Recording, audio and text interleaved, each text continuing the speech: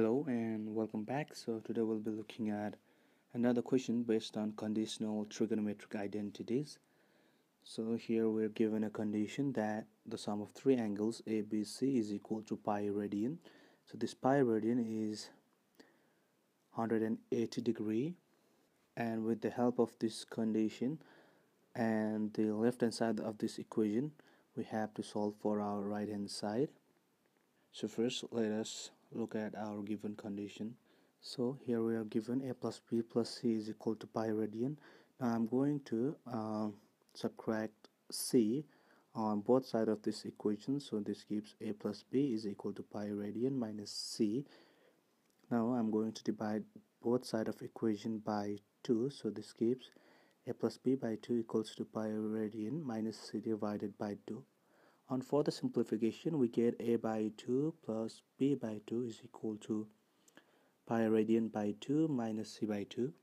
Now let us operate this equation first by sine and then by cos. So on operating by sine, we have this sine a plus b by 2 equals to sine pi radian by 2 minus c by 2. And we also know that this pi radian minus 2 is equal to 90 degree, and sine 90 minus theta is simply cos theta. So in place of theta we have c by 2 right over here, so I can write cos and then c by 2 instead of sine pi by 2 minus c by 2. Now once again let me operate this equation by cos. So cos a plus b by 2 gives cos 90 by 2 minus c by 2, and what we know that cos 90 minus theta is equal to sine theta. So in place of theta we have c by 2, so I'm going to write simply sine c by 2. So up to now we have shown this much, that sine a plus b by 2 equals to cos c by 2 and cos a plus b by 2 equals to sine c by 2. Now I'm going to take the left hand side. So here is my left hand side of the equation. Now I'm going to do a simple rearrangement. I'm going to bring cos c over here and then bring negative cos b to the end. Now I'm going to use the formula for cos c plus cos d, which is equal to 2 cos c plus d by 2 dot cos c minus d by 2.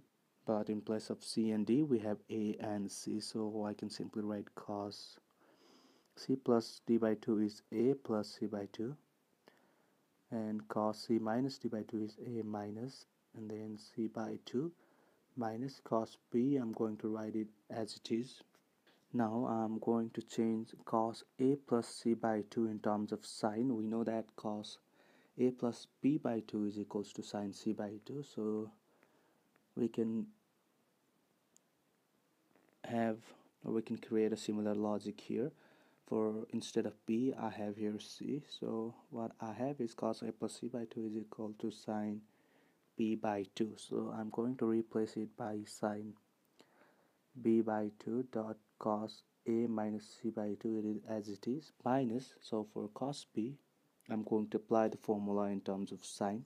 We know that cos 2b is equal to 1 minus 2 sine squared b, but we have here cos b. So cos b is equal to 1 minus 2 sine squared b by 2. This is the submultiple angle formula, so the same formula I'm going to apply over here.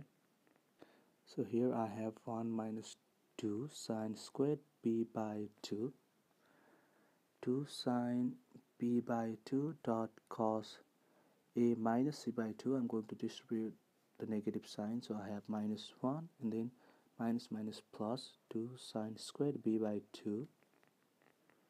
Once again, from this two expression I'm going to take 2 sine b by 2 common.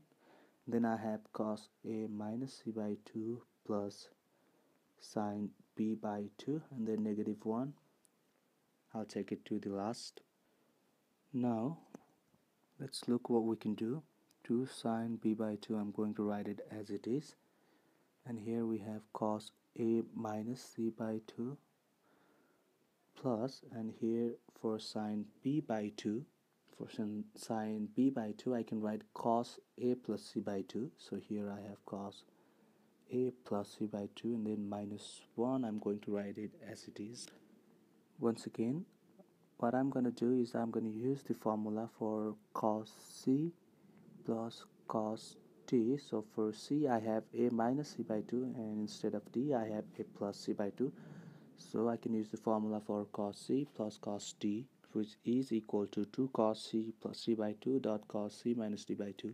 So 2 cos c plus d by 2 is a minus c by 2 plus a plus c by 2, and then divided by 2 dot cos c minus d by 2 is c, and then minus d is a plus c by 2, and then divided by 2, and finally minus 1. Now just a simplification. 2 times 2 is 4, and then I have sine b by 2 dot cos.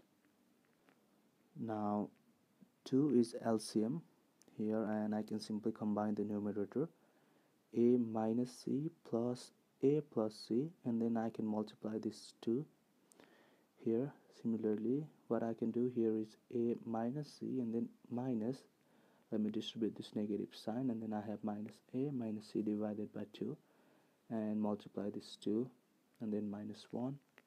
Now we can get rid of positive and negative c, negative a and positive a. So finally we have 4 sine b by 2 dot a plus a is 2a, and 2a divided by 4 is simply cos.